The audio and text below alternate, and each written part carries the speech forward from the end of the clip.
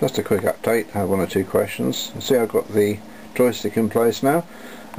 Moving across are the 4 buttons, which, as you see, press very easily. Nice mushy feel, and that is due to the rubber-backed tact switches, which actually are really very handy.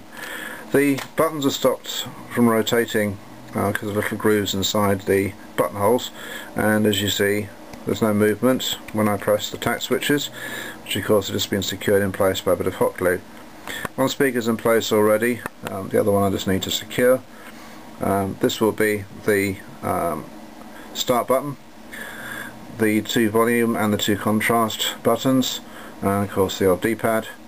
This was the N64 SuperPad joystick. It only needs to be secured in the 4 corners by a bit of hot glue, which is very, very handy. And as you see, it's right up against the edge, as it is on the side here with the VMU. About as snug as it can be. Just to pan out very, very slightly, one of the things about this is I've made the case literally about as small as it can get in order to use the setup I've got.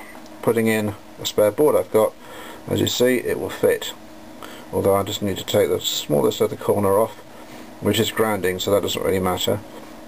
This is also achievable because the part that connects the CD unit to the motherboard is all wired up, so I can move that unit backwards or forwards as required.